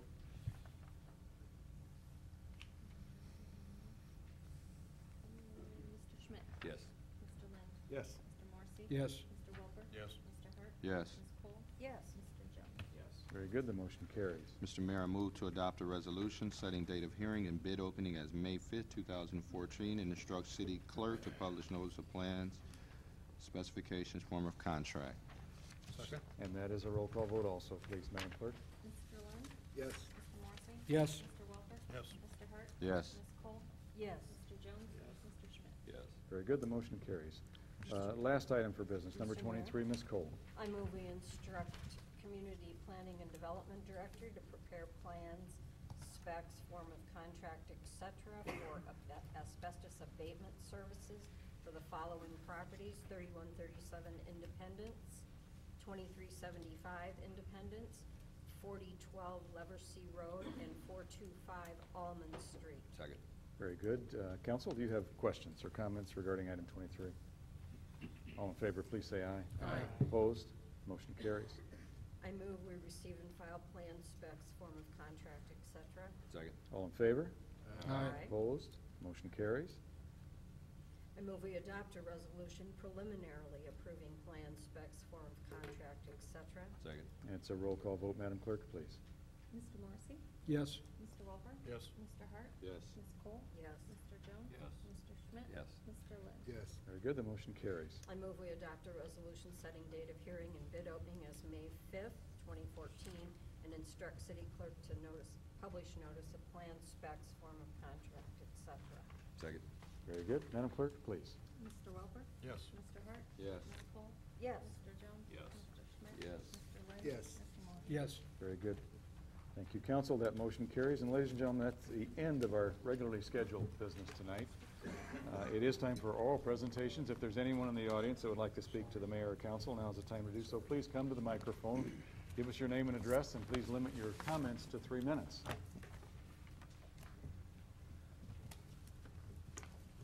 Randy Herod, 111 Highland. I have a packet here for each one of you to sort of expedite this a little bit, I'm going to say.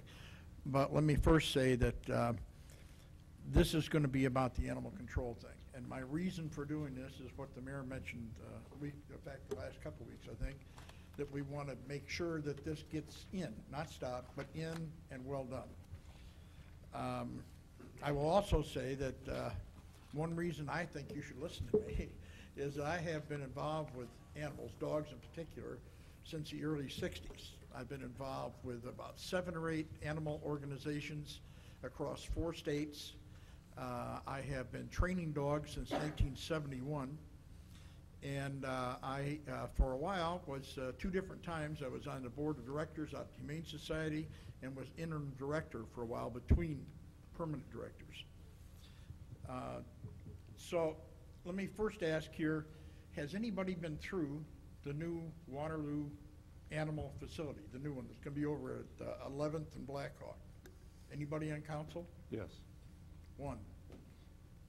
Has anybody been through the Humane Society facility? Yes. 2. I mention that because I find it very hard how anybody can make decisions when they haven't been through the facilities. This list of questions will be available to each council member and the mayor, so I'll keep my comments to a narrow area. That is the Waterloo Animal Site over here.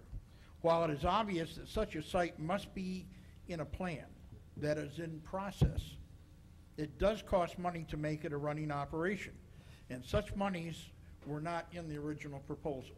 I don't think I'm in error about that. on which the council voted. Although requested, such site development monies have, as far as I know, not been presented to the city council for any kind of vote on allocation.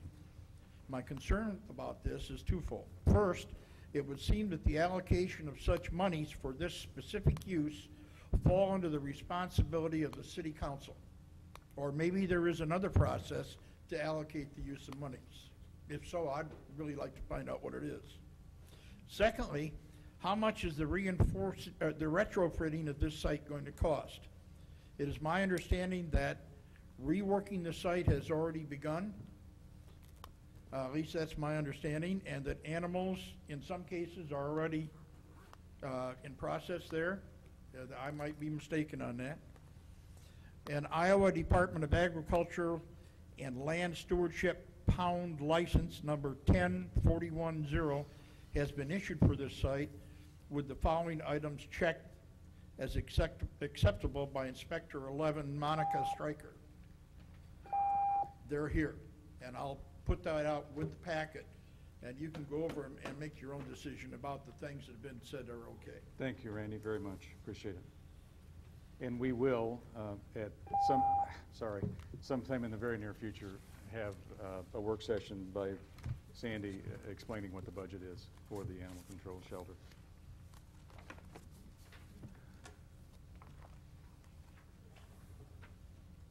In the name of Bonnie and Dick.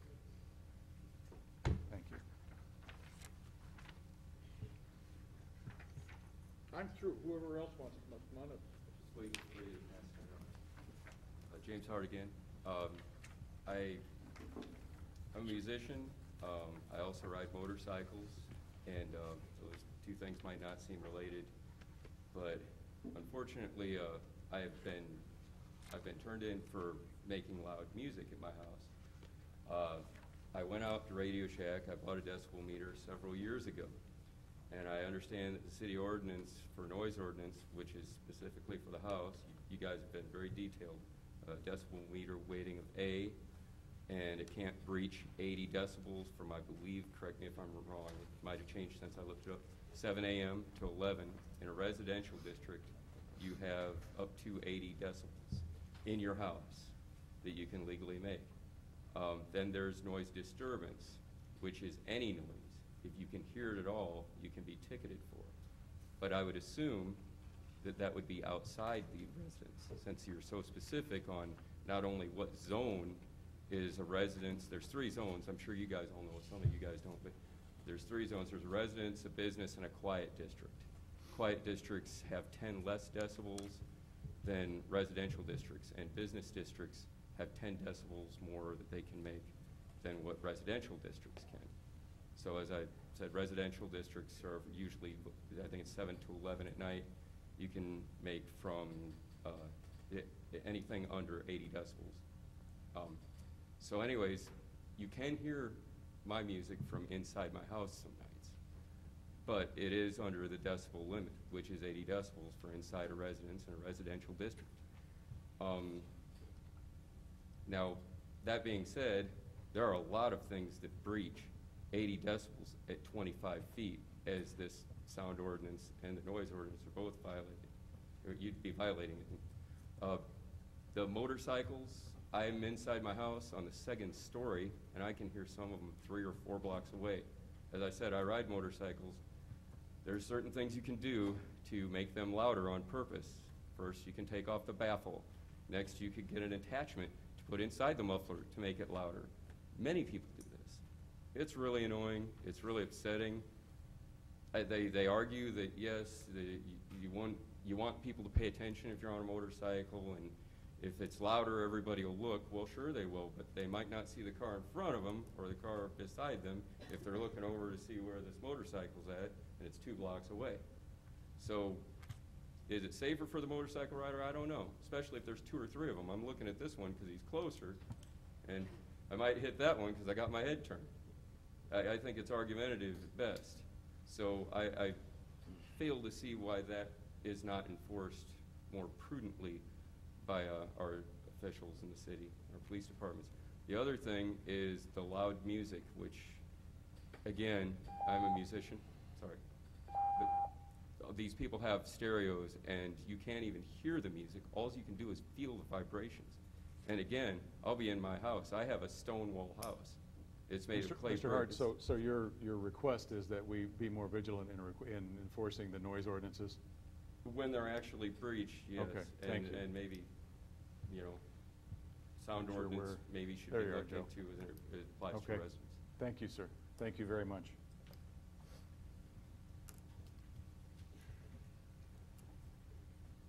Jack Black, 227 Downing Avenue. Several months ago, at Queen of Peace, we lost the parking lot in back of us, and at that time, I requested to take consideration of removing the parking meters on our north and east side. I don't know if any decision has come to that, but we'd kind of like to know. Jack, you and I have talked a couple of different Yeah. times, and we were kind of waiting for the winter to get done with, and the snow and the ice and so forth. That's done with. How about if, today's Monday, let's meet sometime this week, and I'll give you a call at the church.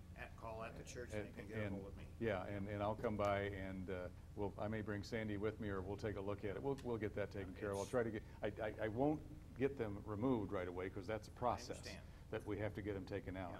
But we will start that removal process of those strategic meters, and I can assure you that you're not going to receive any citations, even if the meters aren't out. The number at the church is 226-3655. I think I have that, but I will definitely give you a call this week. Okay, thank you. Mayor. Thanks, Jack. Mr. Mayor, I did just happen to notice today, we were over there taking out the light poles in that parking lot, so I would assume that's, process maybe has started. Okay, thanks. Yep. David Dwyer, 3145 West 4th Street. I want to fire three things at you. First, I see this, number 23 is asbestos removal. How much property do we own that we keep having to take asbestos out of? Number two is I brought up last council meeting, performance bond. Has anything gotten forward on that? And final thing would be memorials on the road. Saw that in the paper. My thought on that is that the distraction, just like texting, talking on a cell phone, etc. Thank you. Thank you, David. Mr. Walsh, you had requested the last time that Mr. Dwyer asked about performance bonds. You wanted the opportunity to talk about performance bonds? Just take a second. Everybody's been through quite a bit tonight yet. But the purpose of the performance bond isn't what is implied here. The performance bond is intended to make sure that the financial performance of the contractor lives up to what the contract promises. So if the contractor goes broke in the middle of a job, you call on the bond to perform. It's not the quality of the work that we're looking at, it's whether they do it or not. The quality of the work, of course, should be inspected, but that isn't what the bond's Yeah, for. and Mr. Dwyer, I know what you're talking about, and we Okay, so why can't we do it? well, we do it. Okay. Thank you, Mr. Walsh. Thank you, Mr. Dwyer.